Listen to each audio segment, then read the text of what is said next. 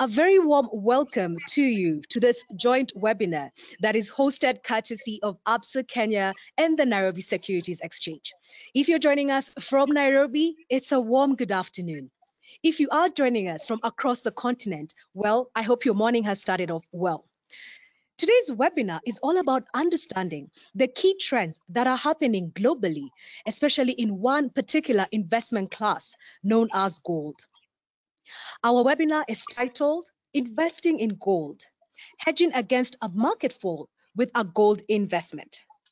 We have a lot of speakers lined up for you, but before I get into what we are going to be discussing today, allow me to be able to introduce myself. My name is Mbithe Mwema.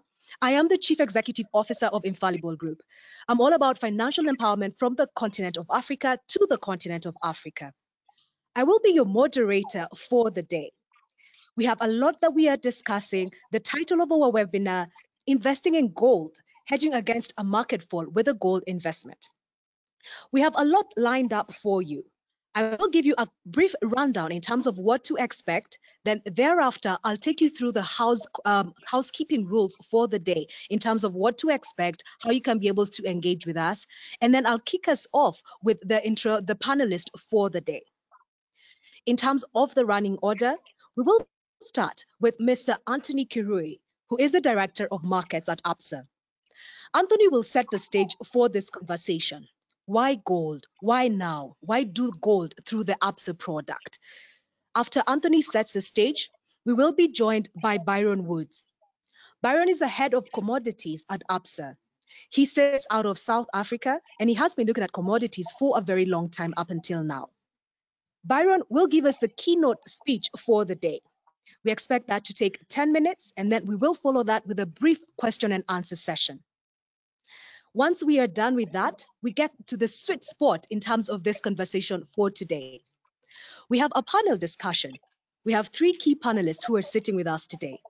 First and foremost, Mr. Geoffrey Odundo. He is the Chief Executive Officer of the Nairobi Securities Exchange. The other panelist, Michael Mugwaba. He is the head of the New Gold ETF and domiciled out of Johannesburg. Another local investor, we will be joined by Nahasha from the Standard Investment Bank. I will be giving you more detail about who our panelists are as we go along. Once we finish this panel discussion, which we hope to run for about 40 minutes, 45 minutes on the higher side, we will invite you to engage with us on a question and answer session to tell us what your thoughts are. Does this particular product make sense for you? What more would you like to do? And to be able to know about this. After that, we will have 5 minutes from one of our participants, that is Tito. Tito Namo will be speaking to us. He is a senior trader at ABSA Securities Limited, telling us how can you participate in this opportunity that we are discussing today. Thereafter, we will wrap the session. We hope to take 1.5 hours at most. We will hope to do it in a much less point of time, depending on the question and answers and the engagements from the panelists. Let's get into the housekeeping rules. Just a few rules for us. If you have just joined, you can see at the bottom of your screen, there is a question and answer segment. If you want to ask us anything, I suggest that you put your questions there. If you are watching us online, we are streaming live on the Facebook page for ABSA, as well as the Facebook page for the Nairobi Securities Exchange. Please feel free to put up your questions as well on these platforms. We will take them up. We will present them to the panelists as well as the guest speaker of the day. We will endeavor to answer all your questions. Remember, we have 2 question and answer segments. Keynote speak, after the keynote speaker speaks, then we will go into a brief question and answer segment. I'll take 1, 2, perhaps 3 questions. Then we'll get into the panel discussion. We will have a longer conversation at that point in time in terms of answering your questions. And then we will close the session. Welcome once again. And the key thing we are discussing today is investing in gold. How do you hedge against a market fall with gold as an investment for you? Setting us up and creating the stage for this conversation, allow me to welcome Mr. Anthony Kirui. Anthony is the Director of Markets at ABSA Kenya. Welcome to the floor, Anthony. Thank you. Good afternoon, and thank you for joining us today, everybody. My name is Anthony Kiroi, Director and Head of Global Markets at Absa Bank Kenya.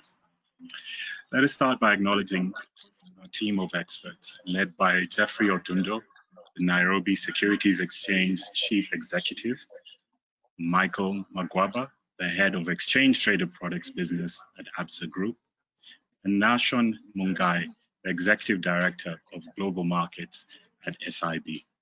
Without forgetting our very able moderator, Bithi Mwema, herself an investment banker by training and a business journalist by profession.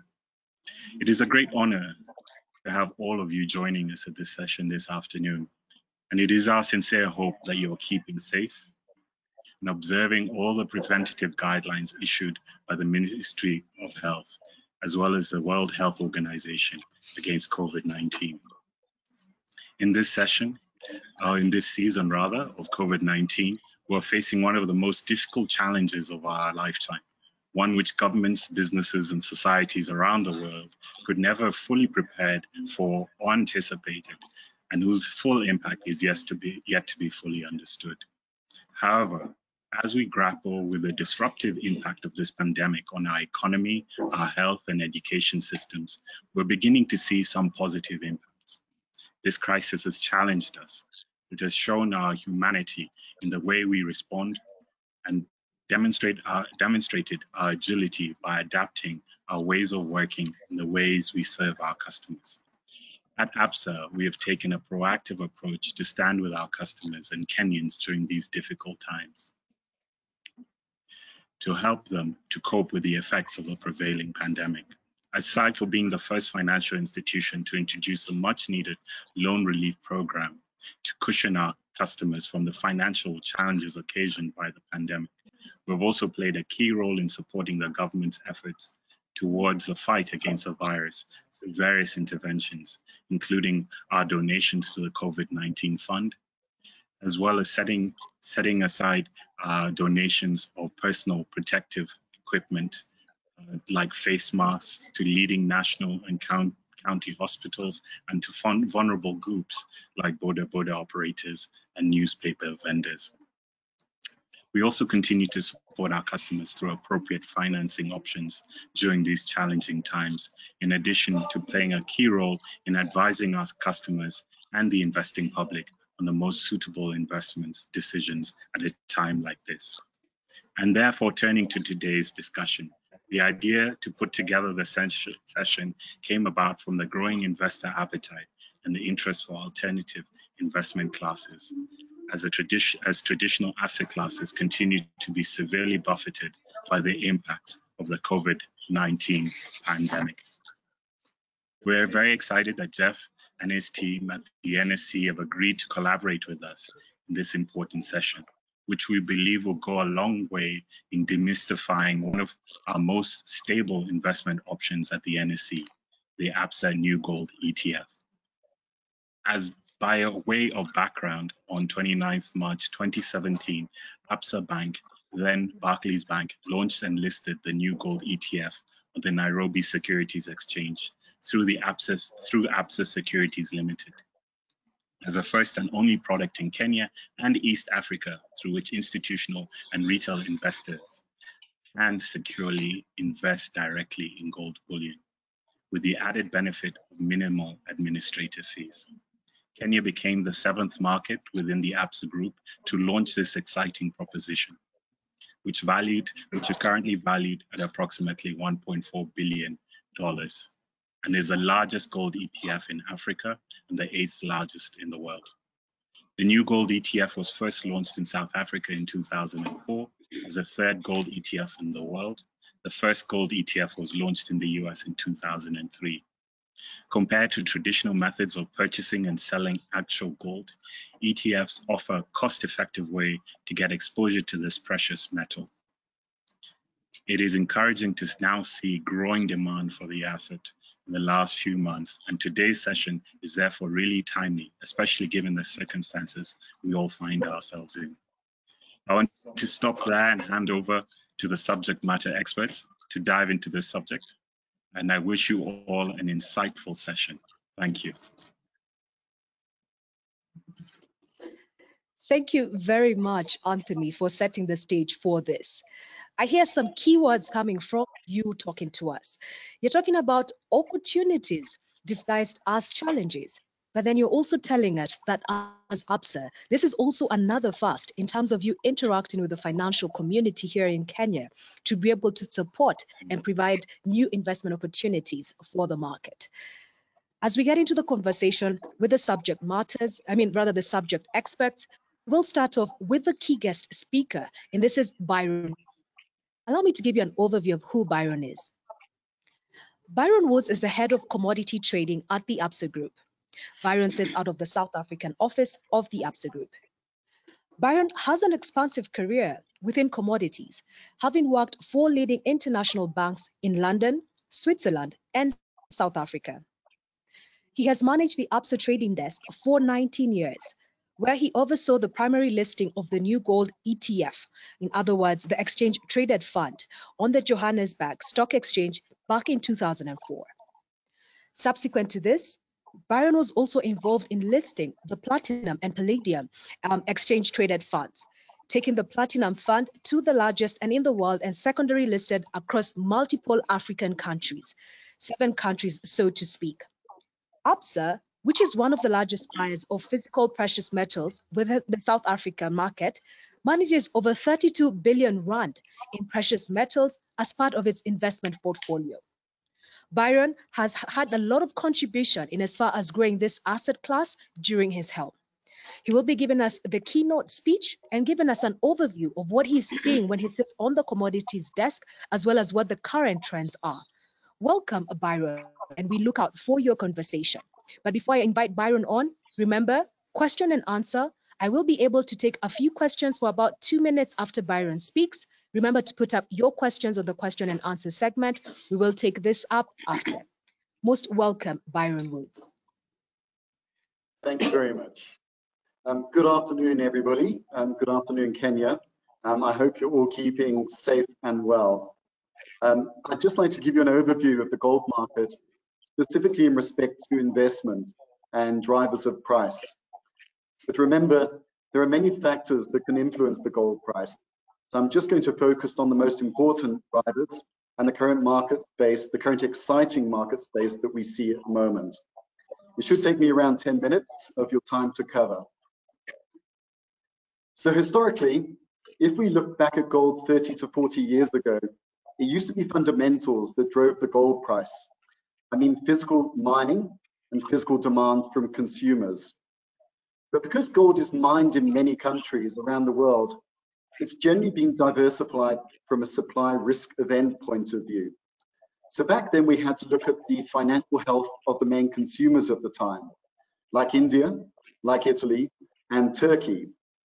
And to give you an example, if India had poor monsoons or rains and their crops were low, they would spend less buying physical gold and jewelry, and that would obviously depress the gold price. Back then, the gold market was much quieter, with less volatility and with far less players. But now, today, in the 21st century, the main driver of the gold price is investment. Gold has always been relevant, but there's been an evolution in how investors interact with the metal and gain access to it. With the introduction of ETFs, as before mentioned, including New Gold back in 2004, and other investment products in the last 20 years. So we have to ask the question, why do investors add gold to their portfolios? Well, now, based on the events of last week, it's a great time to be asking this question, as we've seen gold prices hit all-time highs, where gold ETFs have increased their holdings by over 31% so far this year. That's equivalent to $580 million US. As the gold spot price has also increased by over 34% this year. This is now one of the best performing asset classes through 2020. In fact, global holdings increased for 29 straight days up until the end of last week, when we saw some positive news come out of the US and we saw a retracement back over gold over the last couple of days. So we then have to ask the question, why are investors driving the market higher through 2020? And what benefits does it have to add the investment to their basket? Well, firstly, importantly, gold is perceived to be a safe haven. So when currencies or equities are collapsing, gold is a risk-off trade. So it tends to rally when other asset classes are losing their intrinsic value. As investors liquidate assets to cash, they tend to turn to safe havens like gold or the US dollar.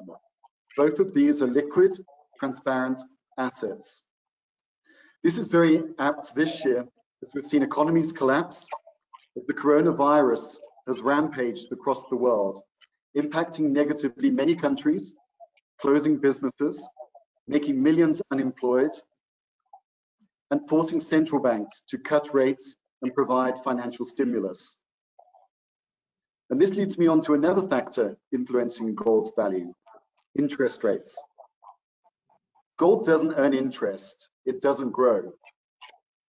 One bar will only ever equal what the same one physical bar. So when central banks decrease their real rates to support growth, then gold becomes more attractive. Low interest reduce the opportunity cost of holding non-yielding bullion. Or another simpler way of looking at this is currencies don't have the interest advantage over gold. So this year, trying to support their economies as COVID has hit, we've seen central banks aggressively cutting rates and providing economic stimulus to protect against slowing growth. And these low rates could be around for many years. Remember, investors search for yield. These low rates can also influence a weaker currency. The US Fed has already said they could see increased fiscal spending ahead, extremely accommodative monetary policy in place for years, and a challenging economic recovery. So providing extra cash into economies can have both a positive and a negative impact to the gold price.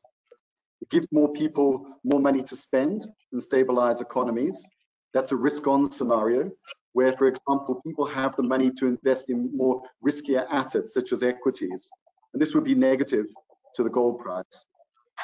But alternatively, it could also be supportive to gold because gold is perceived to be a hedge against inflation. And then we have to look at how gold is valued in US dollars. Gold is valued in US dollars in the global marketplace. Whether or not you're buying in Singapore, Hong Kong, London, or the US, gold is commonly valued in dollars. It's the default currency of pricing. So what this means is that if the dollar is weakening against other currencies, it's cheaper for someone holding pounds or euros, as an example, to buy. So it's supportive of the gold price. The opposite if the dollar appreciates. Gold therefore becomes more expensive for consumers outside of the US. So this is negative for the gold price. Where we stand today, with the dollar weakening throughout the year, as the Fed has plowed stimulus into its economy, this has been supportive to the gold price as the dollar has weakened. What we've also seen this year are multiple event risks or uncertainties to market norms, elevating gold's safe haven appeal. And as an example, we have the ongoing US-China trade disputes, creating instability and questions in the global trade market, whether these are questions around intellectual capital, trade practices, or even currency manipulation. We've all seen recently the response to the national security laws enforced by China onto Hong Kong, where the US is now trying to use its diplomatic influence on other countries to try and isolate China. We have the ongoing Brexit trade negotiations with deadlines in December of this year. And obviously, profoundly, the spread of COVID-19 that has decimated economies as it spreads without concern.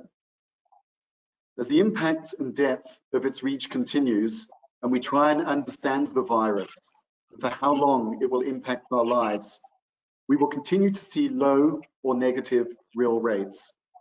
There will be economic stimulus for years to come. Economies will contract. Businesses will continue to be impacted or closed. People will continue to lose their jobs. There will be an impact to how we work today and also for years to come. The virus has already led to severe macroeconomic slowdown, where growth forecasts have been reduced significantly. These are all supportive to gold's investment case. Where there is uncertainty and risk, gold does shine more brightly. When we talk about investors, we also have to talk about not just your pension funds, we can talk about central banks and how they protect their country's economies. We've seen a shift to central bank buying of gold in recent years, diversification away from the US dollar. Here we can talk about Turkey, Russia, and China, some of these countries that maybe don't have the best relationships with the United States. And as we live in the 21st century, where information rules and technology can change how we do things overnight, we have to look at how the market can react within seconds to a tweet. A Trump tweet as an example, where last week Trump offered an idea to postpone the US elections. All of these factors create instability or questioning that leads to volatility and a shift in how market views intrinsic value. This year, we have seen these views shift exponentially, where gold has seen both fundamental support and also risk-off support. So we then have to ask, where to from here? Well, none of us here can predict the future, and no one fully understands how the coronavirus journey will play out this year and for all subsequent years. And currently, this is the absolute fundamental driver, more so, to established markets presently. So questions remain, like, how many new viral cases will there be daily going forward? How many waves will there be? Which countries will be impacted more? How many resurgences will there be? How long before an effective vaccine is approved? How long will it take for a medically approved vaccine to be manufactured and rolled out to everyone? What will be the impact to businesses, economies, and for how many years? How many jobs will be lost? How will the financial support be paid for? Also, questions like, who will win the US election in November, if it takes place in November? These questions will remain out there. So as long as we have questions without answers, then gold will continue to be well supported, as it has been since COVID surrounded our lives earlier this year. People can ask, is gold a crowded trade? All I can say is it's more healthy and more liquid with more participants today than it was 30 years ago. Can we see volatility as investors now control the market? Well, yes, we can. But for all the intraday fast money invested in gold, there was much more longer term real money, wealth management. Funds who care little about short-term volatility, but simply look to an asset class that protects in times of market stress, moving contra to their main book to protect wealth. We've seen significant investment in ABSA's New Gold ETF, adding to portfolios to protect against and hedge vulnerability during these times. In fact, our New Gold ETF now sits with assets over 26 billion rands. Since COVID really hit the market and impacted our world in March of this year, our New Gold ETF assets have increased by 78%. And to give you some perspective, that's increasing the assets under management from 14.5 billion up to 26 billion. So to summarize, this year is seeing the perfect storm for all the reasons to hold gold as an investment case. Its current price defines this argument. Gold's allure as a store of wealth is strengthening as investors face the prospect of a long global recovery. The psychological level of 2000 was taken out very easily last week. It's now a blue sky scenario, where any correction lower, we expect support to be found on dips. The fundamentals remain the same. Gold remains a high quality, liquid asset that performs especially well during these times of systemic crisis, helping investors preserve capital. Gold also remains a great diversifier of portfolios, evidenced this year, and enhances the risk-adjusted returns of a portfolio. That's it. Thank you. Back over to you, Mbithe. Thank you very much, Byron, for that extensive overview. I'm very excited when I hear numbers such as 78% growth in terms of the demand that has actually come through the new ETF from where you sit. I'm also excited because of the overview that you have given. And in short, what Byron is telling us is there is a lot happening globally. We are yet to get a cure for COVID. A lot of uncertainty remains with us.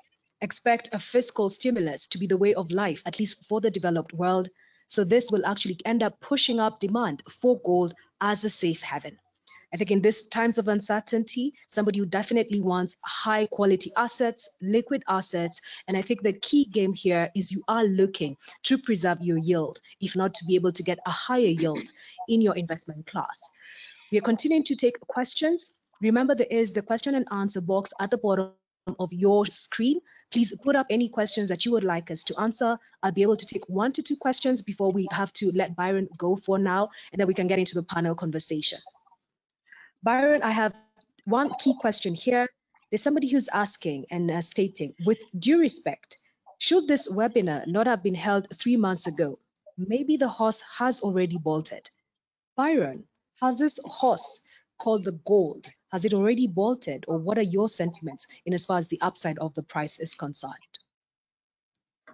You know, with hindsight, anybody would like to step backwards in time and see where the market was trading 3 months ago and where the market will move to within 3 months. I would love to be sat back knowing that the gold would have rallied to prices almost hitting 2,100, but nobody knows the main impact. I think if you look back to what I was saying earlier, the main impact to the gold price this year has been the instability that COVID has brought into our world. Now, we initially, when countries went into lockdown in March of this year, people initially went into lockdown in many countries for 3-4 weeks. Here we are now, 5-6 months later. Nobody knew the journey that has entailed. Nobody knew. People still have many questions in regards to how this virus spreads, why it's impacting more countries rather than other countries. There are still far too many questions out there. And because countries still remain in lockdown, working out how they're going to bring their economies back onto line, are there going to be resurgencies in the virus? We don't know how long this journey is going to prevail.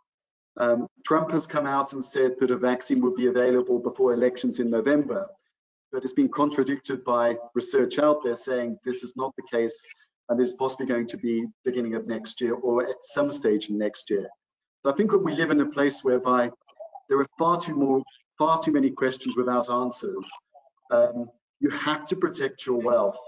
Now, if you look at the large bullion banks out there, have they been increasing their forecasts significantly over the last couple of months for next year? Yes, they have. Why? Because there's uncertainty in the markets. So yes, there has been lots of money thrown into gold over the last 3-4 months. But again, who knows if we're going to continue in a risk-off scenario whereby equities will be troubled as economies and businesses struggle and close. How much investment will be turned to safer assets like gold? How long will this journey take place? And the reality is it could be another 6 months, it could be another year. You have to look at facts like Lufthansa as an airline or Rolls-Royce as a supplier of jet airline engines, where they say that their business will only recover in 4 to 5 years' time. So the impact of COVID is not going to disappear overnight. It's not going to be resolved by tomorrow or next month. So we're still going to have instability and volatility in the market. So it adds all the value to continue to ensure that you add some sort of transparent, liquid, safe haven asset within your portfolio to protect against downturns. Okay. All right. Thank you, Byron, for that. I think before we let you go, just one other question. I like that you're saying that it could be 6 months, it could be 12 months. It's really all dependent on the uncertainty that we are seeing on a global stage. We have one of our participants saying that the global stocks are already recovering and they have seen a downward price trend on the price of gold today. What is your outlook on this? Is this a one-off price correction? Do you have a sense of how long this price rally could go? And perhaps do you even have an indication of price? And I ask this in line with the fact that you have been trading commodities. You have been doing this for 19 years. What we are seeing today on gold, what we are seeing globally in terms of the pandemic, is this something that looks extremely different compared to what you have seen in the last 19 years, so that we should actually be thinking differently and acting differently at this point in time? If you can comment on that, we will really appreciate your time. And then for our guests, we will continue to take your questions and answers. I have seen a couple of questions in as far as how do we trade gold? Bear with us. We will have extensive conversations on this same, and we will be able to answer this. Byron, over to you. Absolutely. COVID-19 hasn't happened before. We haven't seen a virus of this magnitude in the world ever before or within our lifetimes. So yes, I can't point back to a time 5, 10, 15 years ago where we had events like this. This is new, not just to me, it's new to all of us. So we have to look at, and because there, again, I keep saying, because there are so many uncertainties out there, and when there are uncertainties that even come from the medical field, the experts in regards to vaccine origination, vaccine manufacture, to try and understand what we need to protect all of us out there. When you have questions like that, we're going to have waves of correction and movement. To give you an example, if you look at non-farms that came out on Friday, which was more positive, sure, there was an impact. We obviously initially, when economies went into lockdown, there was a significant drastic impact to businesses and employment. And then obviously, as that happens, and businesses and states slowly start to open, if we look at the US specifically, then obviously there is going to be recovery and you are going to get better US data from a job point of view coming out. So when data hits the market, which is better than expected, then yes, you will see a turn to a risk-on scenario whereby people do start to put money back into more riskier assets, such as equities. But again, the uncertainty still prevails, that we don't know how long this virus is going to be around. We don't really know the impact that it is going to have to economies. We don't know going forward how many businesses, there are businesses which have shut in the last 1 to 2 months. There are still many, many businesses and companies which will close, which will liquidate in months to come. So we don't really fully understand the impact that it will have. And importantly, we don't know how long this is going to last for. And going back to my previous question, my previous statement, where you look at, as an example, a Lufthansa that say that they're only going to recover by 2024. There is far too many uncertainties out there. And sure, if you're prepared to take greater risk and you're looking at opportunities where you see a buy option, absolutely. But I think this has been a wake-up call to investors everywhere in the world about protecting their wealth. And with extreme events, as we've seen this year, that there is even more reason to place your wealth in an asset class which does protect.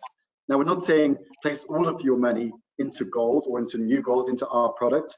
We're simply saying, you know, one should look at investing, whether or not it is 2%, 5%, 10% of your wealth into something which does protect you when the market turns against you. And again, because of the uncertainties out there, I think everybody should be looking to protect their wealth. All right, thank you very much. That is all of 19 years compressed into 10 minutes. Thank you very much for that overview. I think I take this out from the conversation from Byron. Byron is the head of commodities. He's looking at global markets. He's looking at different asset classes. He's looking at gold, palladium, platinum. And he's telling us this is something that he has never seen before. All of us who are living in this point in time have never seen this before. But I take this out from Byron's conversation. Byron tells us that if nothing else, this is a wake-up call about protecting your future investment. Are you going to be all about yield, Or are you going to be focused on all the uncertainties and miss out on the opportunities that are disguised as something else? Thank you very much, Byron.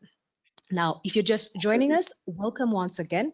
We are getting into the panel discussion. We have three gentlemen domiciled out of Kenya and South Africa who will be talking to us about what to expect when we get into the panel conversation. We are talking about investing in gold, hedging against a market fall with investments. Allow me to give you a brief bio in as far as our panelists are concerned. First and foremost, we will be having on our panel Mr. Michael Mugwaba. Michael is the head of exchange traded products at ABSA. Michael, sorry, I beg your pardon. Michael has been with the investment banking division and has been part of the team that originates exchange traded products. He is part of the team that has brought you the new gold ETF as a product, which is registered in Johannesburg as well as the Nairobi Stock Exchange. Michael will be joining this call virtually, but will be speaking to us from his physical office in Johannesburg. Our second panelist is Mr. Geoffrey Odundo. He is the Chief Executive Officer of the Nairobi Securities Exchange. Jeff has an investment experience in this market spanning over 20 years. He's worked with different stock brokerage communities, lastly being Kingdom Securities, before he took up the helm at the Nairobi Securities Exchange. During his tenure, he has been very successful at introducing new products into the market. We have seen the exchange traded fund come through the market during his tenure. We've also seen derivatives come through the market during Jeff's tenure. Jeff is accredited with moving the market to a space where it has become globally recognized as one of the top 10 markets to look out for when you are looking at the emerging markets segment. Last but not least, we are joined by Mr. Nahashan Mungai. He is the Executive Director for Global Markets at the Standard Investment Bank. You probably know Nahashan and have interacted with him if you are invested in Mansa X. Nahashan comes into this panel to speak to us as an investor, having taken a position in the new gold ETF. Nahashan is a chartered accountant as well as a trained actuary. He has worked extensively in the banking sector, focusing on the treasury departments in different countries in the African continent. Before his current positioning, he did work a lot with KCB as well as with Equity Bank. And he brings all this knowledge and has been able to take it together, come up with a team and create the product Mansarex. Now we will be talking to him later on as we go through the panel conversation to understand why he decided gold, why now, and why he chose to go through the route of the gold ETF. This is how we want to take the panel discussion. I will present questions to the panelists, at least 1 or 2 questions. Then we'll speak to each panelist. I will start us off with Michael, and then I'll follow on with Mr. Geoffrey Odundo, and then I will come to Nahashan. So we'll start off with Mr. Michael Mugwaba. Michael, welcome to this webinar. As you start us off, kindly give us a brief description about New Gold and its history, and also help us understand what is an ETF and what is New Gold specifically. Very welcome to you, Mr. Michael Mugwaba. Thank you very much for having me. Maybe if I can briefly talk about what is basically an ETF before I can talk about New Gold.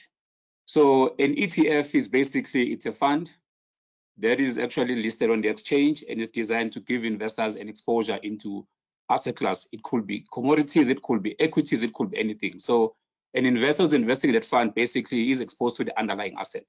So in the case of New Gold is an ETF that is obviously tracking the spot price of gold. So investors who are investing in New Gold, they basically have an ownership or exposed to the spot performance price of gold. So indirectly, you actually own gold. Now, the history of New Gold, I think Baron has actually explained it very briefly, nicely, but if I can go back, New Gold was obviously launched in 2004 in South Africa. I mean, at the time, globally, I think there were only 2 gold ETF. New Gold was a third ETF to be created globally and launched.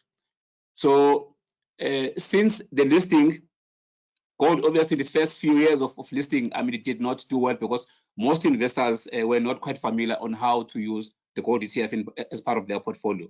So as and when the market evolved and the 2008 financial crisis, then investors start asking themselves, how do we actually access gold? Because I mean, if you obviously in times of uncertainty, you want to move into products that can act as insurance, that can give you some sort of a cushion. So it became clear that at the time, the only product in South Africa that could give investors a direct exposure into gold was New Gold. So New Gold then grew from there, it became very famous. A lot of investors, in particular, the pension fund and insurance, were basically one of the largest users of the product.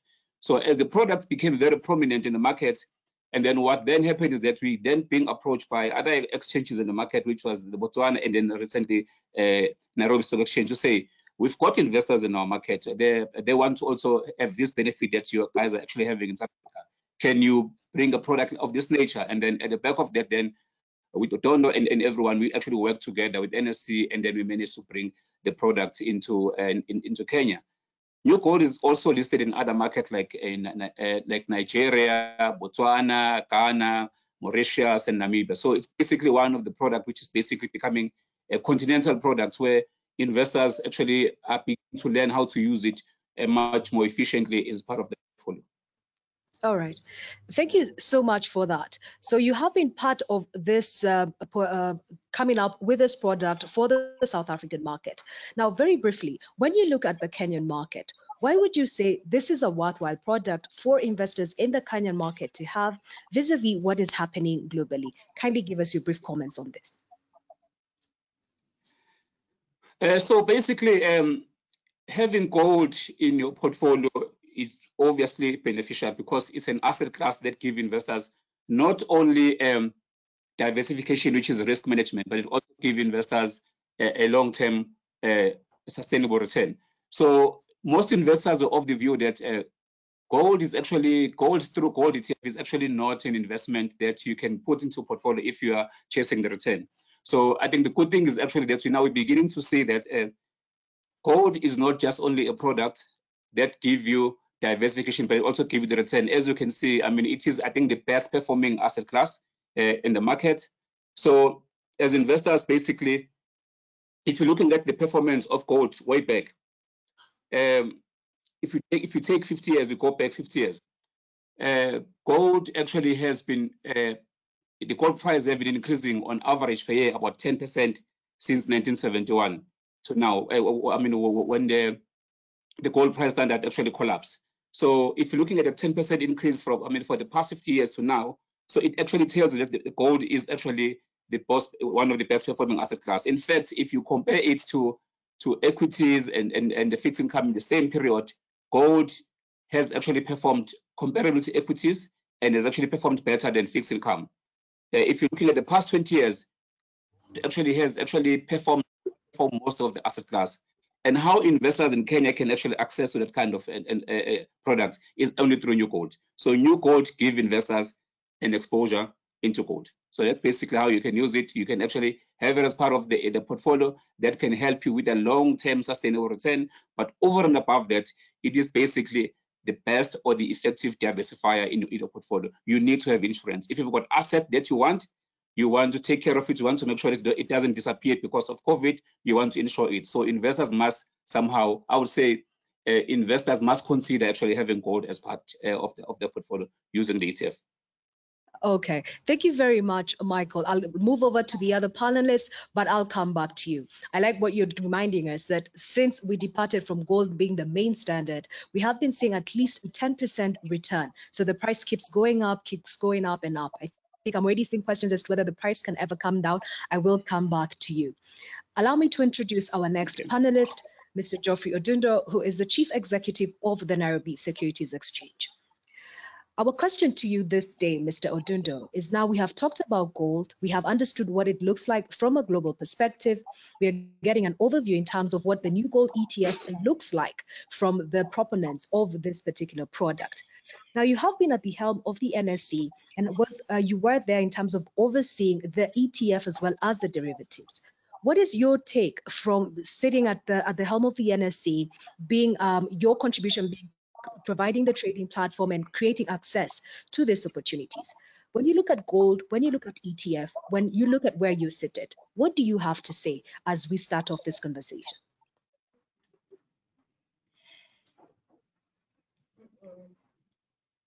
Okay. Okay, I think we have a bit of an issue. Geoffrey, I will come back to you. Let me move over to Nahashan Mungai, who is the Executive Director at Standard Investment Bank. Very welcome to you, Nahashan. I speak to you as an investor in this particular asset. Perhaps you can walk us through what are your views when you look at gold and what triggered you to actually invest in gold, especially the gold ETF that is listed on the Nairobi Securities Exchange. A very warm welcome to you, Nahashan, and over to you. Thank you. Thank you, Vive, for having me. And I mean, it's really exciting to have this conversation and to talk about why we should invest in gold as fund managers. I think in April, when we thought about getting into a position in gold, the biggest reason why we made that decision was really just a risk management decision because we manage our investors' funds in very many financial instruments. So for us, it was very important to ask ourselves, as we move into an uncertain period where you have trade tensions between the US and China, which at the time was a very big deal in April. You have issues around COVID, and this is expected to be thus for a while. We had to ask ourselves, how do we hedge our investors against these concerns? And our fund is able to go short markets. So we can still hedge ourselves against falling markets by going short the various financial instruments that we trade. But one of the obvious choices when you're going through a crisis and when you're going through a difficult period is actually just to buy gold. And not just gold, any type of precious metal, but gold happens to outperform over time.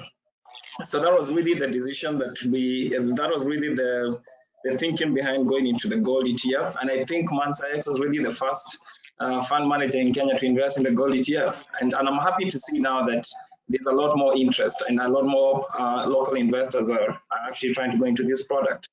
So there's somebody who asked whether the horse has already bolted, whether we have missed the bus. So as I mean, I agree with one of the first speakers that said it's very hard to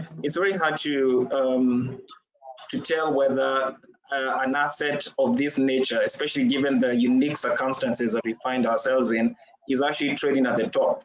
What you want to do is look at the historical pattern of such an asset class, similar to what Michael was alluding to. So it's very important to remember that gold is a non-yielding asset.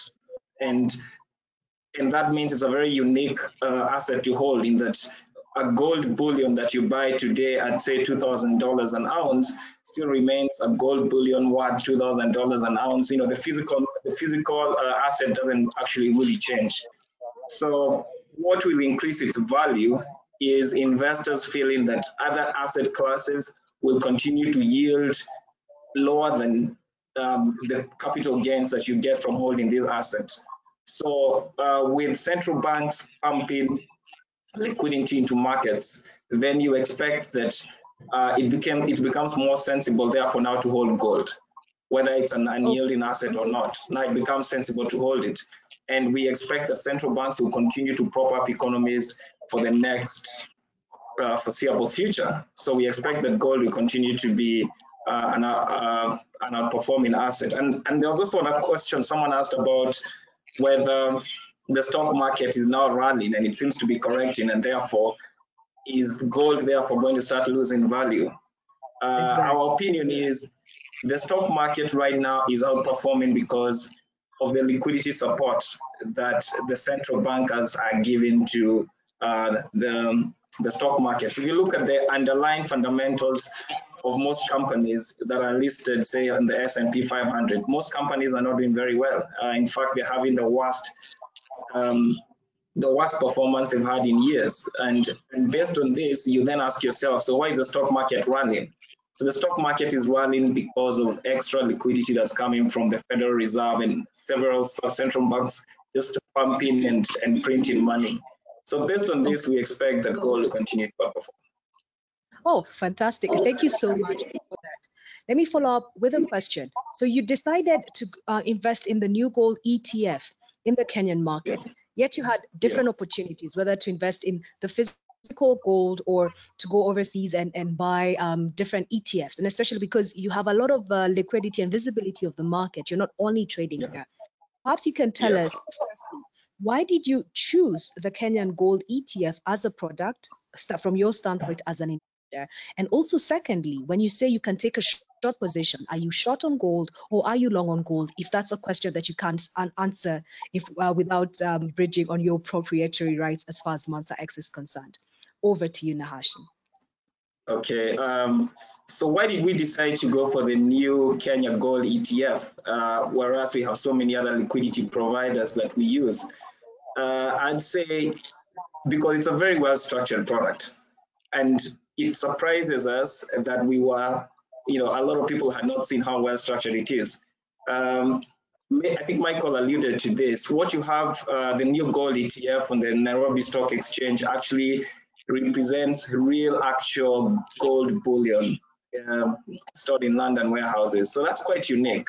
And additionally, we felt that it's our responsibility as a fund that's domiciled in Kenya, regulated in Kenya, and that has Kenyan investors to also push liquidity into the alternative asset classes that are available on the stock market. And that was also one of the reasons that drove us into investing in the new Kenya gold ETF. Then in terms of whether we are long gold or short gold, I'd answer that question by first stating that Mansa X will trade long or short different asset classes with different tenors that we are looking at. So long term, we have always held a view, and this is something we have been very clear about from the beginning, that we've always been bullish on gold. And this is from our inception. Back in 2018, we started calling for higher gold prices back when it was trading at about $1,250 an ounce. And that's a long-term view that we've always held. However, in the short to medium term, sometimes we find ourselves short gold. So that also happens as part of our portfolio management. But overall, we remain bullish on gold prices. Okay, thank you very much from that. I hear you as an investor, you say this was convenient for you. It made perfect sense. And the underlying security in terms of the gold ETF being the gold bullion actually gave you a huge sense of comfort. So I really like that. And I like hearing the voice of the investor. Now let's come back to Mr. Geoffrey Odundo, who is the Chief Executive of Nairobi Securities Exchange. Just Geoffrey, you can hear me? Geoffrey, can you hear me? Yes, I can hear you now, Mbite. Oh, fantastic. I can hear you loud and clear. Geoffrey, you're responsible for the trading platform and really the distribution of these asset classes. Before I get into the questions that we want to ask in reference to the ETF, maybe you can give us an overview of what you're seeing on the Nairobi Securities Exchange. What's happening to the other stocks, and is there any difference in terms of what is happening to the gold ETF? A very warm welcome to you, and over to you. Oh, thank you, Mbite. So I think that's a very good question, given that it provides a good context of how we've been seeing the gold ETF perform. What we're witnessing currently in the market is that there is a price trending down of stocks across the market. We've seen most markets globally and even in the African markets about 20% and above in terms of their price valuations. That notwithstanding, we're seeing volumes increasing. We're seeing a lot of local investors coming through, responding to the opportunities that are being provided by the stock market. And so with the yields also dropping on the fixed income side, so the stock market is presenting a great opportunity to invest. But I'm so delighted to be in this webinar today because 1 year back, when we were, 4 years back, when we were looking at the gold ETF, our prediction is that this product will one day be a very successful asset class and really provide a hedge for investors. And that's a message that we went out to the market, talking to fund managers, investors, and I'm so delighted that it's come to pass. Unfortunately, not in these circumstances. This is not what we wanted, but it just proves the point that gold is really a volatility beater, and you can see how it has performed. The other thing is that what attracted us to this opportunity, it was in line with our strategic plan that was positioned towards deepening the market and broadening the breadth of the market. And we were able to come up with regulation through a policy guidance note as opposed to actually having an act in Parliament to allow the entry of this product. And when we came into the market, we were also happy that we were coming in with an issuer, because it's one thing to set up the market and the rules and regulations and then not have anybody come to the market. And we were so delighted that ABSA, who were backless then, were bold enough to say that we are ready, we're good to go with this, and we're very confident that this product will work. And they also came in as market makers. And so as Nash has talked about, the structure, the regulation, and the framework that we put in place was really ideal for the success of this product. And I think the only challenge was the knowledge gap and the sort of appreciation for gold. And so when you look at why this product has been very attractive in our view, is that it provides a very good option for diversification. It's professionally managed. I think ABSA has done a great job providing us with information on the performance of this product, the annual accounts, etc. If you look at the price, today, if you want to own gold, direct physical gold, I think it's, okay, probably not, it's out of my reach. I don't know whether it's out of yours. But having an ETF has provided that ability for people to own gold. Let me give you an example. We did a sale in one of our coastal towns that has a population of Indians, and people appreciate gold as an asset. And the excitement when they could learn that they could actually buy gold for 1,250 shillings an ounce was pretty unbelievable. And so it just tells you it's really an appreciation, and the fact that you tell them that there is actually gold in a vault. So the simplicity of the messaging is something that we try to bring out, but the traction had never built. And I'm so happy that in the last 1 year, we've seen a good performance, and even have a local investor through Mansa. And this is just a demonstration that we are now really positioned for even better gains. Now, let me speak to how I see this going forward. I want to speak to, especially to the institutional investors, local institutional investors. This is an important asset class in order to protect your portfolio. I think the message has come out loud and clear. We have no certainty of when the COVID crisis will end. I know people are talking about whether the ship has docked. I want to say, but when one bus comes, the next one is coming. So do not lose the opportunity of taking a position now. This is a great opportunity, and we'll probably see even better returns going forward. Okay, I think one final question for you before then I can open up the question and answer segment. Briefly, Mr. Dundo, just give us this sense. You are saying that this is part of a plan for the NSE in terms of enhancing depth of the market, as well as availability of products. Now, I throw it back to you and say, when the retail investors look at this, look at the NSE, we have seen a slew of a bit of negative news coming in terms of companies delisting, investors losing money, investors having invested here and losing money, some of them even closing down. When you look at the gold ETF, how should an investor perceive the gold ETF vis-a-vis other stocks? Does it move in tandem with the other stocks in terms of how the economy operates, or does it have separate dynamics, just to be able to give an understanding and an overview to the investors who are watching this? I think to your point about the listing and the listings, I think this is a normal market functionality. So you get times when companies will perform well and they're able to survive, and then there are certain times that the listing would happen. And sometimes the listings happen because of good reasons, strategic exits, and things like that. So there are very many circumstances. Back to a question about how does this position itself vis-a-vis other stocks in the market. Now, let me just lay a perspective here. The underlying asset of this ETF is actually gold held in a bullion in a vault. If you invest in a company today, your real asset is really the performance of that company and the ability of that company to continue that ongoing concern. So in event of a liquidation, chances are that you stand to gain more by sitting in a gold ETF, because the underlying asset is sitting somewhere and the value is actually there, as opposed to, for instance, if there's a delisting and then you become the residual beneficiary after all creditors have been paid off. So there's sort of a greater benefit in having an investment in physical assets like gold.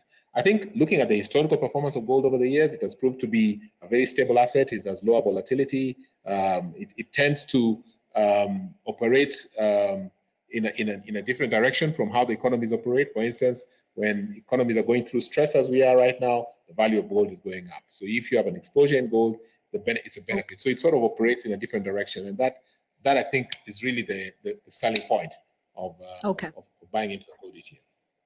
All right. Thank you very much for that overview. So we are hearing that the value drivers for gold are extrinsic to the economy, whereas you have other listed entities are focused on how the local economy is working.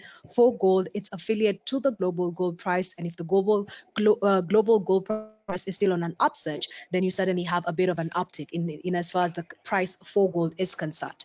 We are getting into the question and answer session. If you haven't already put up your question and answers, I would kindly advise you to go to the bottom of your screen, click there, put up your question. We will endeavor to answer this.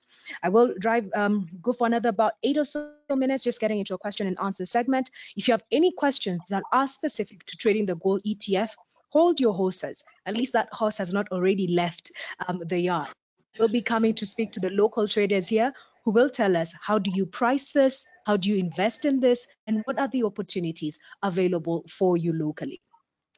I'll start off with questions that have been directed to Michael. Michael, the first question is, since the ETF is South African, are those who invest in it exposed to the volatility in the rand or the volatility in the US dollar? And this question comes from Rena Hicks. Over to you, Michael. Thanks for the question. It's quite a good question here. So the underlying asset called gold obviously is actually priced in dollar, right? But the products in South Africa is trading in a local currency, which is the South African rand. I think same thing as what you see in Kenya. So if you are investing in gold, you actually have an exposure into basically having an asset that does not only give you commodities, but also give you an FX hedge. Like for instance, in South Africa, basically you can use new gold to hedge the devaluation of South African rand versus the US dollar, because of what the underlying asset is US dollar. So same as when you're investing in Kenya. So when you buy new gold, it's actually trading in the local currency, but then you actually have a local currency hedge. In other words, if the Kenyan shilling is devaluing against dollar, then by having new gold in your portfolio, you're not only having it exposed to commodities, but you also be able to hedging your FX devaluation against the US dollar. Same thing as an SA. Okay, thank you very much for that. We have another question from Daniel Areba. Daniel is asking, is it advisable for I beg your pardon, is it advisable for low risk appetite investors to venture into the gold ETF? Is it a preserve of investors with high risk appetite only? And how effective is gold ETF as an investment strategy for capital preservation? Over to you, Michael. Very good question again. So basically, the gold as an asset class is normally invested or used by strategic investors, like mostly pension fund, who tend to be long-term investors, whose main objective is to get the long-term return, right? But over and above that, they also want to hedge the downside. In other words, they use the products to get the long-term return, but also to manage the risk, as Mungai was also saying. So an investor, obviously, who's risk averse, is actually, I think, an investor who can actually invest in gold, because one, you want to actually invest in assets, give you a sustainable long-term return, but at the same time is able to protect your downside in case there are issues like a financial crisis, as with COVID right now. So it's not really a product for investors who are speculating, who want to get exorbitant return, but not managing the risk. So if you're investing in gold, you are like a steady investor who want to see a very slow, nice performance over a period of time, but at the same time, while you actually, protecting your downside, because gold actually acts as an insurance. So by having it in your portfolio, you're actually insuring yourself against the downside. So it is basically a good investment product for investors like that. All right, so it should be long-term focus, and really what you're doing is hedging against a market fall. A final question for you, and then I move over to Nahashan. This question comes from Tivinda Jutla. Tivinda says that Russia has today announced that they have a vaccine for COVID-19. As a consequence, there has been a pullback in as far as the gold price to date has fallen following this announcement. India will be announcing their vaccine on the 5th of August. I think he meant maybe later on in the month. In his opinion, he thinks that the gold price will drop, but he wants to hear what your opinion is in as far as trading on uncertainty, and if we're getting closer, what does this mean for the investment case for gold? Over to you, Michael. Okay, I think it's actually quite important for investors to understand that gold is not only used as a diversifier, as a risk management tool, but it's also an investment class that gives you a long-term return. So it gives you those kind of perspective. So yes, I mean, if you're looking at the history for the past, 50 years, gold obviously move up and down, but if you're looking at over the period, it's always been going up. Yes, maybe if they announce that the vaccine is actually found, the price will obviously be impacted. Of course, I'm not sure by how much, but over the long term, the price will also come back and actually give you a positive return. Okay, so Michael, is this a short-term blip, or do we expect this downturn to continue from where you stand? The downturn for just the price correction that we have seen today, is this temporary, or do we just keep looking at the triggers to see what direction the gold price will take? Yeah, in fact, if you're looking at what you've seen on equities, it's not the first time that you've seen the equities market actually rallying or doing well. I mean, in the past 2 months, we've seen that happening over time. But again, I mean, the rally of the market is, as my colleague was actually saying, that it's actually really influenced by a lot of cash available, and investors obviously cannot invest all their money into gold, but they can invest some of it into equities since they can't go into bonds. What's called bonds are giving them negative yield. So so it basically is, I think, given there's a lot of uncertainty happening around, I think this is actually a blip. Okay, fantastic. Thank you very much. I'll move over to Nahashan, and this question is from Bajusha, and he says, no, I beg your pardon, it's from Joseph Kahinda, who says, Nahashan, given the break over the 2000 levels and the new highs set over the last 2 weeks, here 2075, how do you then set the target TP/SI levels with no previous technical levels to use as a reference?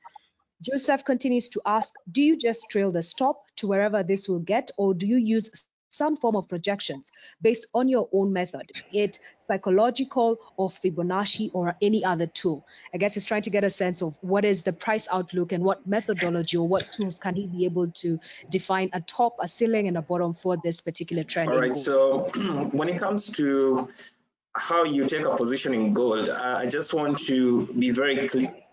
You have to think of this as a very long-term play.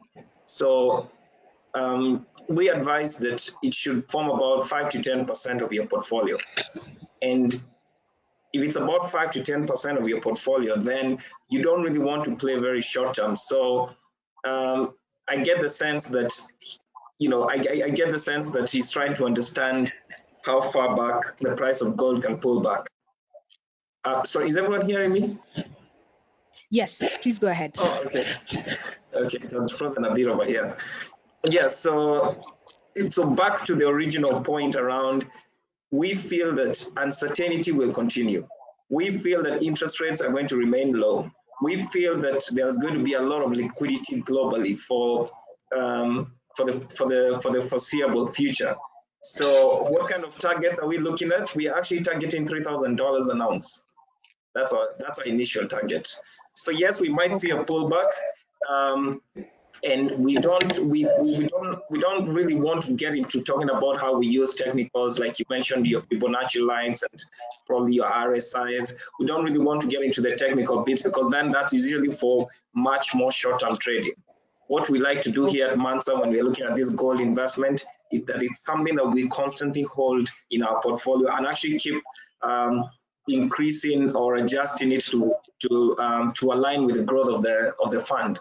So we're not very sure about it, and we actually think that we could go as high as $3,000 an ounce. Okay, so $3,000 an ounce is the ceiling that we are looking out for. Mr. Geoffrey, I come to you with a question from Bajusha, and he says, this one is for Mr. Geoffrey Odundo. do you feel that the minimum quantity to buy gold, which is 100, and if you multiply that by the price, which gives you a minimum ticket size of 210,000, do you feel that this entry level is relatively high for the retail investors?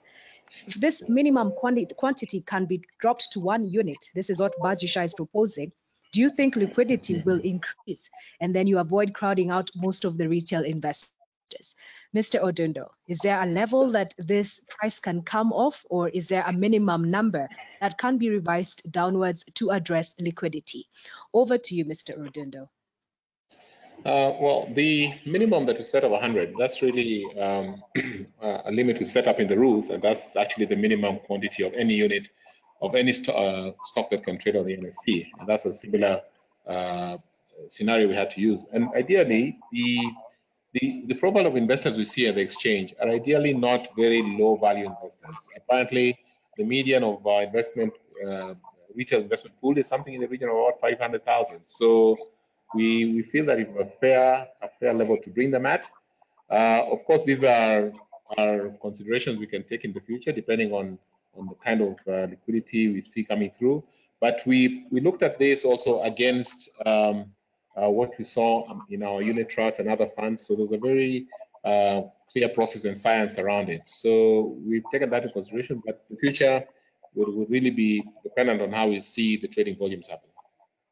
Okay, thank you very much for that. I'll now be taking just brief closing remarks from our panelists. If you can make them as brief as 30 seconds. I truly wish we had more time. That would probably be something to be considered later on. I'll come and take the closing remarks from in the order in terms of I'll start with Michael, then I'll go to Nahashan, and I'll go to Geoffrey. I know we haven't been able to answer the questions, and I am going to endeavor to just work with the Absa team just to make sure that these answers are available to you if you are streaming online or if you were part of this webinar. As we take the closing remarks, there's one pertinent question that we didn't answer. Perhaps you can give us guidance on this. Who is this gold ETF for in terms of how do you think about portfolio allocation? And then we can take your closing remarks from where you stand. I'll start off with Mr. Michael Mugwaba. Over to you. Yeah, so in my closing remarks, I would actually like to take this opportunity to talk to investors again, as I've done a roadshow before, talking about them investing in gold. And at that time, the price was not as good as we obviously see right now. So I'm saying, I think it's important that in managing their portfolio, they must actually consider to have gold as part of the portfolio. And in terms of how much they can put in, I mean, it depends on the level of risk that the portfolio they're managing is actually having.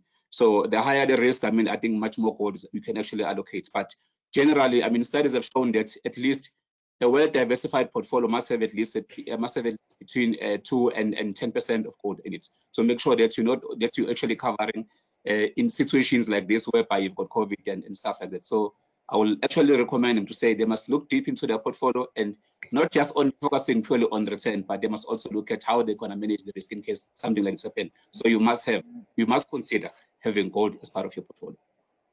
Okay, thank you very much for that. You must consider having gold as an existing portfolio. Nahashan, over to you in terms of your closing remarks and any commentary if investors are thinking about portfolio allocation in as far as gold is concerned. Over to you, Nahashan. Well, my closing remarks would be, first of all, on Mansa X, we've already done. Okay, so we've already diversified and factored in gold within our portfolio. So my closing remarks would be, if you are investing out there and you're trying to look for a fund manager, please look and consider fund managers like Mansa X, who are constantly looking to invest in new products like the new gold ETF, and will continue to do this over time because we believe it adds value, not only in terms of increasing the returns that we give our investors, but also protecting against the downside risks that we've seen in the local stock market. And then in terms of, sorry, and then in terms of the portfolio allocation, we recommend between 5 to 10%, depending on your risk appetite, because again, gold remains a very volatile asset as well. All right, thank you very much. That is Nahashan Mungai. He is an executive director at Standard Investment Bank, and you know him for the Mansa X product. He's telling you if you are looking for a fund fund manager, he's certainly up there in terms of consideration. And if you are looking at doing gold at an individual level, then let it be 5 to 10% of your portfolio. I now invite Mr. Geoffrey Odindo, the Chief Executive Officer of the Nairobi Securities Exchange. Kindly give us your closing remarks and maybe any direct communication just to the investors in terms of the safety of this product. Where is the asset held? How do their holdings look like from a sense of the CDSC and the regulatory oversight as you give us your closing remarks? A very warm welcome and over to you, Mr. Odindo. Okay, thank you. Mine is to say that when it comes to allocation of this asset class, I think it's very important for long-term funds to participate in it. We've got pension funds, insurance funds, and also collective investment schemes. I think it's important for you to have an exposure to gold because it actually provides you with some level of protection and also over the long term, good appreciation of value. So as Nahashan has said, Michael, I think I really recommend this for that class. Also for the retail, I think today Kenya has a very deep pool of collective investment schemes. I think in excess of 60 to 70 billion shillings. So you already understand how collective investment schemes work. ETF have a similar mechanic, and I think there's no real difference other than the fact that this is a listed security. So getting an exposure, you're not getting into something new, something quite similar. So I'd recommend also for you to participate and get into funds like Mansa X and get some exposure on the retail side. I think my message to investors out there is that the NSE has actually deepened and broadened the market. We have given you all asset classes available. This is one attractive one. And let's not lose the benefit of hindsight. We came from 1,250. We are now at 2,000. We don't want to be talking a month from today and it's at 3,000. And Nashon has already given you a prediction. And then you said, I wish I knew. So we have the benefit of hindsight. I think God gave us that benefit. Let's learn from that and let's take opportunity and get exposure to this. You never know when the next black swan or event is going to happen. You could say COVID will come and go. What next? I mean, this is a very big surprise, and another could present itself. And so let's ensure our portfolios, let's insulate them using products such as this. Thank you. Okay, fantastic. So we are coming to the tail end of this webinar. We started off with an overview of what is happening to globally, and we had a commodity that took us through that. That was Byron Woods. Now we've talked to a panel of experts. We've talked to the CEO of the Nairobi Securities Exchange. We've talked to an investor, that is Mansa X, that is headed by Nahashan Mungai. We've also talked to the issuer, that is Michael Mugwapa. So we have an overview in terms of what is the fundamental of this particular product, as well as what is their investment case. And if you are still with us, I think the thing is, this is really a wake-up call. Look at the information that we are discussing about, do your research. Then after you do your research, if you get to the point where you want to invest in this particular asset, how do you go about it? Next, for this final part of this webinar, I invite Mr. Tito Namu, is a senior trader at Absa Securities, to take us through the intricacies of executing a trade on the new gold ETF. Over to you, Mr. Namu. Okay, thank you very much, Bidhe. I'm sure you can hear me, right? Yeah, well, I guess I'll begin with a very short history background of the ETF. The ETF was listed back in March 2017 at a listing price of 1,250 shillings per share. It can be found on the NSE under the ticker GLD. I guess the key difference between this equity and other equities is the market making factor. And so as a market maker, we are tasked with providing two-way quotes on the price of gold through every session. This means that we'll give you a buying price and a selling price on any day. This makes us the buyer or seller of last resort, and pretty much a liquidity provider in the market. The pricing around the ETF might be the next thing I'll go into, and how we come up with the price on a daily basis is we take the USD spot dollar price of gold. So that's the spot price of gold in the US markets, and then we multiply that by the Kenya USD pair. So the spot price of the dollar in Kenya on the day or at the moment, and multiply that again by 100 for you to achieve the price of 100 shares, which is also equivalent to 1 ounce of gold. The entire fund has an allocation fee of 0.3%, but this is an annualized factor. You really do not get to feel the impact of this discount factor. See, I'd call it a discount factor for that matter. Now, going into how to purchase the ETF, well, it's pretty simple actually. All you have to do is call your broker. Your broker shall then get in touch with the ABSA New Gold Desk, which is represented by ABSA Securities here in Kenya.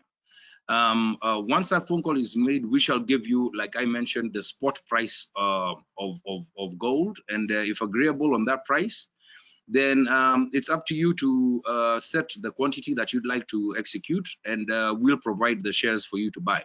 The same goes for when you want to sell. We would be there, we would stand in place to give you a price of the ETF on the day that we would be able to buy back. I guess one more thing to mention would be the performance year to date. We've seen about a 31.12% performance year to date. Over the last 3 years since listing, we've had about a 41% improvement in share price since listing, from 1250 to 2100 or 2050 as it was just at the close of the market today. I guess that's pretty much it from me, unless there's anything else. Back to you, Mbita.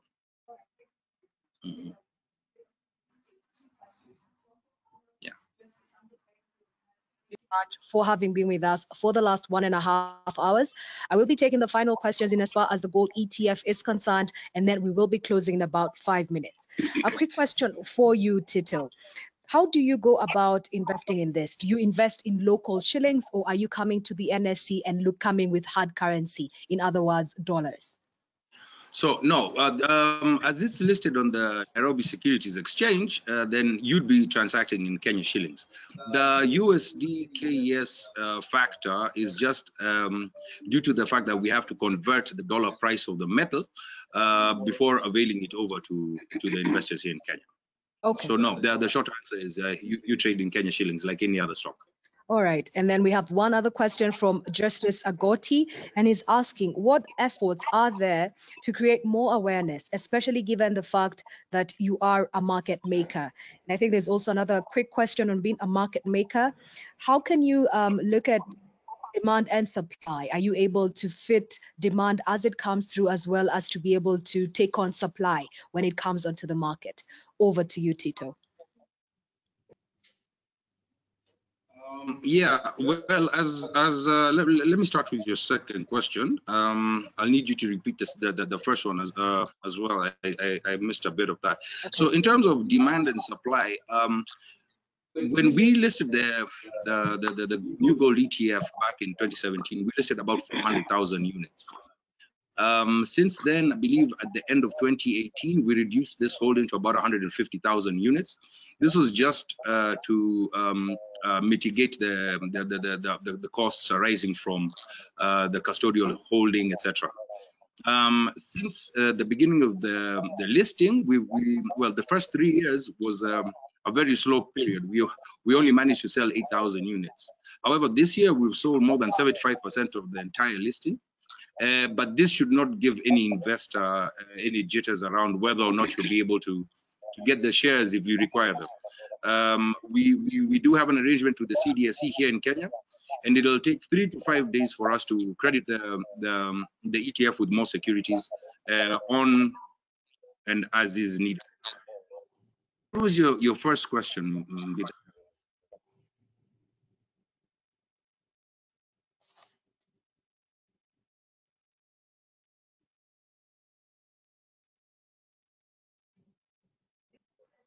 Retail investors, and secondly, what are the affiliated costs and or taxes in terms of trading the gold ETF locally? Over to you, Tito.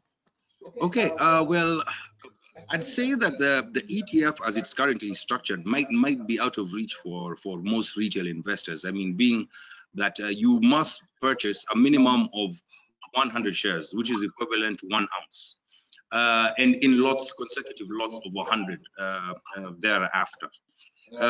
In terms of costs, just the normal statutory fees applies. That's your CMA levies, your NSE levies, your stamp duty, etc., and whatever your local stockbroker will charge you. So I believe it's a sliding scale in terms of what different brokers charge, but I believe it's anywhere between 0.75% to 2% for retail investors. Thank you. Okay, thank you. That is all the time that we had, ladies and gentlemen. We are coming to the tail end of this conversation.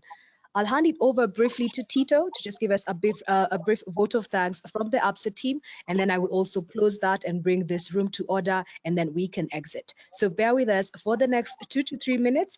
I'd continue to encourage you, put up your questions up there because we have your details, and I am sure that we'll find a way to be able to continue asking your questions and to answer your questions, if nothing else, to be able to give you all the information that you need to be able to consider and make an investment in the new gold ETF, which is the hashtag GLD.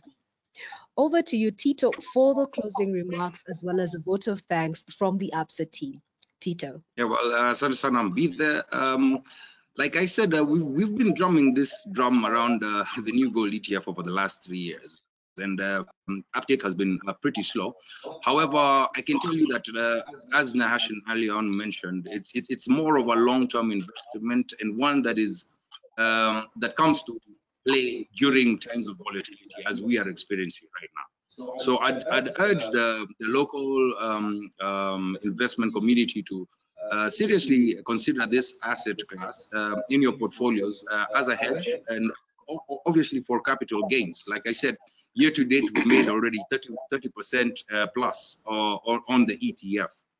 Outside that, I mean, I'd just like to give a warm thanks from the ABSA team, the ABSA family here, and say a big thank you to all the panelists and the attendees. Remember, here at ABSA, we're passionate about what we do. We're bold enough to bring in new products such as this in a market that has never seen such products, and we're ready to serve you. So feel free to get in touch with the ABSA Securities desk. I believe contacts shall be linked to this webinar, although just very briefly, our direct lines are 020 425 597 or 598. San. Okay, so this is the tail end of this conversation. Thank you for being with us and also for engaging. But what I like about what we've had is we are in Africa. Tito has talked about drums. We like to beat drums when we are telling story. Today, we have told you the story of the new gold ETF. We have started by telling you its linkages to the gold price at a global level and told you that it's on an upward trajectory so that you can start considering this as an investment. We went ahead and told you through the panel that yes, look at it, invest at least 200,000, but let it not be your initial investment. It can be anything between 2 to 10% of your existing portfolio. Then we came back and told you that you can actually do this right here at home. Yes, through the Nairobi Securities Exchange. And what you are looking for is the ticker GLD. And this is not some of those out there things that we see, the products that we see out there. No, it is GLD for gold, for new gold. So what we are saying is there's this opportunity, there's uncertainty in the market. Rather than sitting there and whiling away and wondering what is happening in as far as COVID is concerned, here is a vibrant and open opportunity that is available to each and every one of you in terms of investing in gold directly here at home in Kenya through the new gold ETF. So I beat the drums. I wish I had the drums. I don't have, but I can see them beating in my mind. And I can see this story that is being told. And the question to you is, when this narrative is repeated in a decade, what will be your contribution to this story? We are looking at gold, and we are certainly very grateful for your time. To you as the audience, thank you so much for making the time. Spread the word, spread what we have heard here. I hope you've been able to take notes. For our panelists, a special thank you to the ABSA and the Nairobi Securities Exchange team that were able to allow us to have this joint webinar on investing in gold and using gold as a hedge during these uncertain times. A very warm thank you as well to Mr. Anthony Kirui, who set the stage for this conversation. Another thank you and an applause of appreciation to Mr. Byron Woods, who was able to share his experience as a commodities trader spanning 19 years, telling us that this is a wake-up call. To our panelists, Mr. Michael Mugwaba, Mr. Geoffrey Odundo, Mr. Nahashan Mungai, thank you so much for sharing your experiences in this asset and for giving us a glimpse in terms of what to look out for the way forward. Thank you also to Tito for giving us an overview in terms of how do we get through to this particular asset class. A lot of work was also done by the ABSA team here and the communications and marketing team in the background, just for enabling us to have the opportunity to leverage on technology to tap into this particular conversation. So to everybody, thank you very much. I will leave you with a question. Again, as we beat these drums, telling the African story, looking at gold in 10 years from now, what will your contribution be? At least I know what I am looking at. I will have a contribution and it will be tagged to the hashtag GLD. That is the new gold investment. Look at the information we have shared today. Go online, get more information, ask yourself as many questions as you possibly can, and certainly consider this. And if nothing else, let it be the welcome call for you. Thank you for your attendance. My name is Bitha Mwema. It was a pleasure. Thank you and goodbye. Thank you, Billy. Thank you. Thank you. Good day. Thank you, Tito. Well done. Turn it off.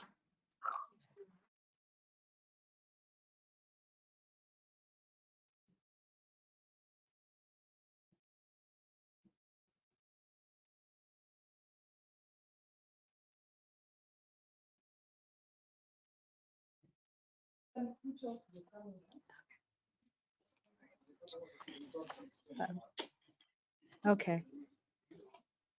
Thank you very much, Michael. I don't know if you can hear me. It was such a pleasure. Thank you so much. Yes, I can hear you. Yes, I can hear you. So yeah.